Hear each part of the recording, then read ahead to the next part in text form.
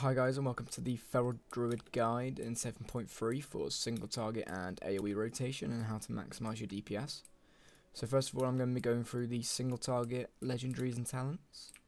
So if we start off, the legendaries you want to be using are, for Feral, are 100% you want to be using the ring, which gives you increased energy and your maximum energy because it's just going to increase your DPS a lot.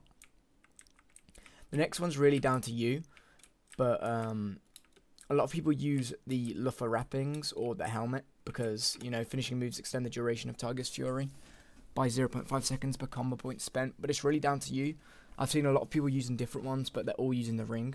So for the moment, I'm using Lady and the Child due to the fact that with your single target legendaries, you want to be using Lunar Inspiration all the time because it deals a lot of damage and it deals a combo point. So you just want to be using that a lot because it's going to deal a lot of damage tied in with the Lady and the Child, and it's just really good for single target. Next, what you want to take is Wild Charge due to the fact that you can leap onto an enemy. So if you have to switch, you can quickly leap. The next, what you want to take is Balance Affinity due to the fact it's going to increase the range of all your abilities by 5 yards, which is obviously really good. And you know, you could take Guardian for defensive or restoration, but balance is really good because it's going to increase your DPS because you can do spells closer. Next one's down to you. I just like taking Mass Entanglement just because it CCs more and it's stronger than Typhoon. Next one's down to you, but you have to take Incarn. Due to I'm using the Soul of the Arc Druid, I've also got Soul of the Forest due to the fact that it's just going to increase my DPS when I do my Savage Roars and my rips. So it's kind of like assassination in the way you want to keep up rip, but you also on the target, and you also want to keep Savage Roar so that your finishing moves are dealing more damage. So yeah, so you take Savage Roar because finishing move that grants 15% increased damage tied in with that Soul of the Forest. My combo points are going to be dealing 20% more damage. Next, what you want to take is Omen of Clarity.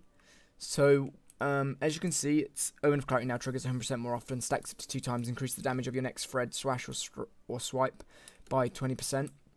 So how you want to do this is before you enter a fight, you want to be regrowthing, and then going into cat form, prowling, and starting off with a rake. You want to keep rake up as much as possible. As soon as I come out, I use a Ashmane's Fury, so I can get Savage Roar right up already. And then I can start using combo points. So you want to keep up rake on the target as much as possible, and also rip the target. So you want to keep up rip as much as possible. So as you can see, keep up rip. And when you get an Omen of Clarity, you always need to be using it on shred. So your first priority is making sure that you have Savage Roar up, and then your next priority is keeping rip on the target. And then in that downtime, you can literally just be doing Furious Bite. Also, you want to make sure you're using your full Tiger's Fury, and when you've got Burst, you can use Incarn, so you're doing really big damage. And when you've got Incarn up, you just want to make sure, you know, you're getting really big damage off using your Savage Roar. You also want to be using your Moonfire as well, because obviously we have the shoulders on, so you want to deal big damage with that. So just making sure you keep up your Savage Roar and just keep ripping the targets, especially when you have a Loon. You're going to have a lot of energy, so you just want to keep bumping it down and just make sure you're keeping up all your dots as well, and make sure you're using Moonfire as much as possible because you've got the shoulders on, so you want to do really big damage. So it's really quite simple now, Feral, but you just want to make sure you're keeping everything up, especially when you've got single target. You want to make sure you're keeping up all of your spells. But as you can see, you can do really big damage, especially tied in with the ring. You're going to have a lot of energy for when you're using all your cooldowns, and your burst is going to be really good. So you want to make sure you're using Tiger's Fury all the time. So with Feral, you're just, you know, you've got a lot of burst, and you just got to make sure you're keeping it all up so you can do really big damage. But yeah, the shoulders aren't ideal, but obviously I don't have a lot of legendaries for Feral. I'm just outlining the outlining what you want to do. So for your next talents for AoE, you want to be taking Wrists for increase the damage and radius of thrash by 75%. So instead of shred now, you want to be using you want to be getting up your 3 stacks of thrash on the target at all times, and then you just want to start swiping and swiping. You don't have to matter that much about rake. You just want to make sure you keep up swipe and thrash Make sure the target has all the thrash, and then just start hitting them. The next one, what you want to do is you want to use Luffaz and the ring again, just for that increased energy, so you can deal really, really big damage. And for your talents, you want to be taking Lunar Inspiration again, especially with the shoulders, because we're going to do big damage. And obviously with the shoulders, it's going to hit nearby targets as well, so we're going to get even more combo points. Next, Wild Charge again, so you can charge up to ads and stuff like that. Balance Affinity again, so you can be closer and you can just deal big damage from far away. Next one, Mass Entanglement. Yeah, it's just down to you, whatever you want to take. Incarn again, just because it gives us so much energy and increases your maximum energy, and we're just going to do big damage. But the one change is that you want to take Brutal Slash, due to the fact that it's going to be doing really big damage, and it's going to hit all the targets. So you see it's replaced Swipe now.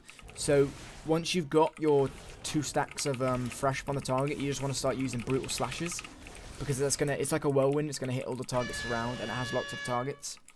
You want to take Omen of Clarity again, because that procs with obviously Thrash and Brutal Slash.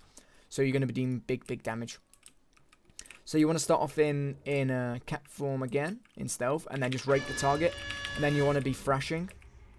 You also want to try and keep up Rip as much as possible, and try and rip the targets all around. So make sure you use Rip. And make sure you're using your, when you get an Omen of Clarity, try and use it on a Thrash.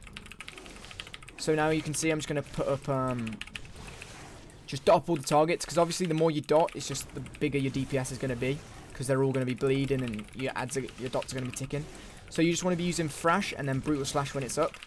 So just thrash, use up my Moonfires, and Rip, and thrash. Make sure all the stacks are kept. Rip, and just make sure all the targets are ripped, and once they're all ripped, you can start using Furious Bite again. And just hit them all, make sure they're all dotted. If they're all thrashed, you're going to be getting really big combo points. So just make sure everything's thrashed and it's ripped, and you'll be getting really big damage out. And just get a lot of energy. As you can see, my damage is building up. Especially for fights like Covenant, Feral is really good. So just use now all my abilities, make sure everything's thrashed, rip everything up. And just deal really big damage. Rip everything, and I'm going to be doing really big dot damage to every single target. And yeah, the more targets you hit with your Brutal Slash and Thrash, the more combo points you're going to get, and the more dots you can put out. So that's it for Feral. It's gone back to a classic style with the Savage Roar with single target. It's kind of gone back to how it was in Pandaria, but the AoE's obviously changed with Brutal Slash and Thrash and stuff like that. So yeah, that's it for the Feral Druid. Like and comment if you think I've done anything and I've missed anything, and see you in the next one.